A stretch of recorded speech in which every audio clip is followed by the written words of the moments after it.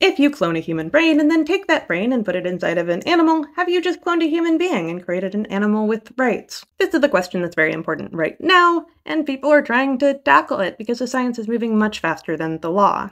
Let me walk you through some of the most controversial studies that have come out and talk about why maybe we aren't going to do them again.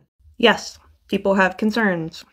Brain organoids are essentially tiny versions of human brains, and they can be transplanted into a mouse's brain, and they can even repair parts of the tissue and restore function. They could even recover rats from blindness when the visual cortex was damaged.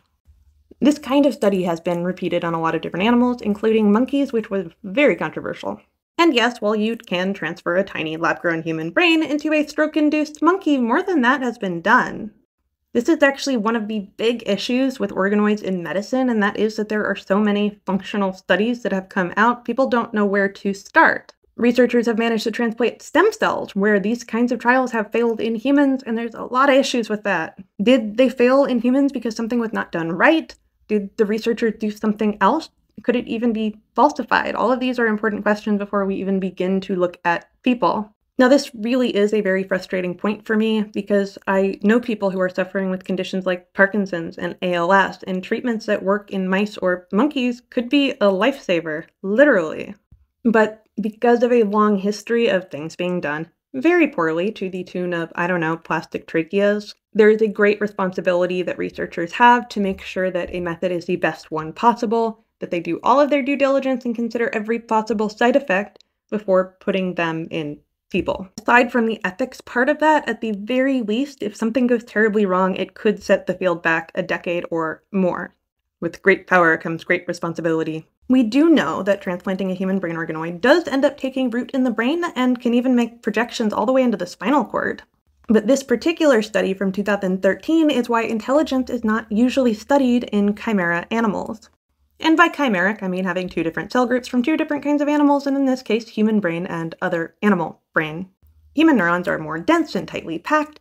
They'll also interface with other kinds of neurons if they're just put there, especially because brain organoids are essentially fetal, they adapt.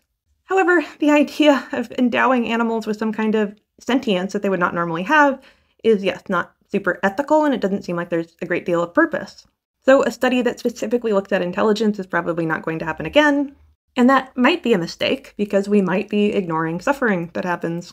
And yes, there are different ways to get human neurons into a mouse. It can either be the brain organoid route, or you can take human neural stem cells and inject them while the mice is still developing, and then they will grow up with human neurons. There's even been advancements in getting human cells to compete more and not being overtaken by other kinds of cell types that is being used for organs.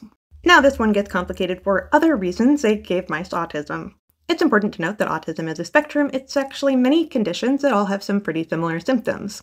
Some forms of autism seem very much to be genetic, and other forms can be induced. In this case, it's an anticonvulsant medicine that causes autism in young children if their parent took it while pregnant. They took human stem cells that have been exposed to the anticonvulsant and then put them in a developing mouse. Yes, the mice did show what we would call autism in mice, which involves social disturbances as well as anxiety. More importantly, they are able to definitively say what cell type is causing it. When they turned them off, it did ameliorate the mice's symptoms. Now, this idea is really socially complicated because autism is, again, a spectrum. It can be very severe to relatively mild, and many people feel that they do not need a cure, and that is fine too. If anything, this study just helps us understand autism more. This would not be a cure because these neurons are specifically genetically engineered to be able to be turned off so that they could investigate the symptoms. It's complicated. Now, it's important to note that there are no federal laws that prevent people from cloning people, and Congress has been trying to pass laws for some time that would prohibit making human-animal chimeras for research. This is why it's important to speak about these things frankly and honestly. Yes, they're spooky, and I love the spooky aspects of science, but these technologies do have an awful lot of good that they could do.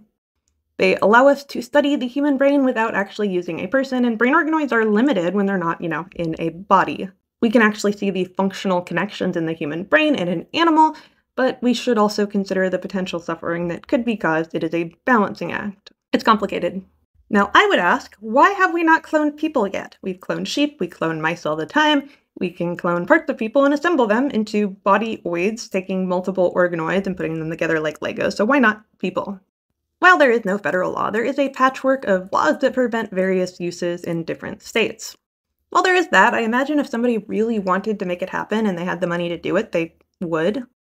Many clones seem to have chromosomal abnormalities. We may see hundreds of attempts and just get one clone out of it, and that is usually what happens in a lab. You can't really, clone your child 10 times and then just keep the one that worked pretty okay. There's a great deal of ethical concerns, and yeah. So you may be responsible for, 9 clones of yourself that are just a little off, and then one that's kind of okay. You can see the problem here. Oh, and Minnesota does not touch the issue of cloning for children. Maybe you can, but you can't do it for medical research. So just to try to answer the question, are brain organoids actually cloned people? Not legally, not yet. I could very easily see a world where it became one. I was also really disappointed that nobody talked about brain organoids in the last presidential debate, because I definitely wanted to see people yelling about baby brains in robots.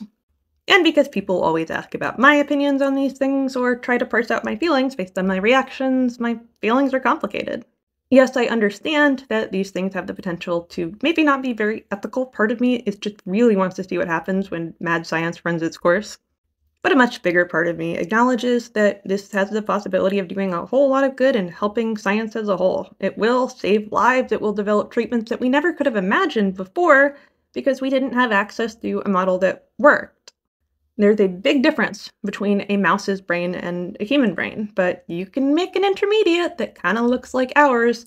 We do collectively as humanity have a responsibility to treat our lab animals ethically. The reason I work with microbes rather than mammals is because I really don't have the heart for it. I would be taking home my research subjects. I can't do it. If you want to hear more, you can check out these articles and follow for more.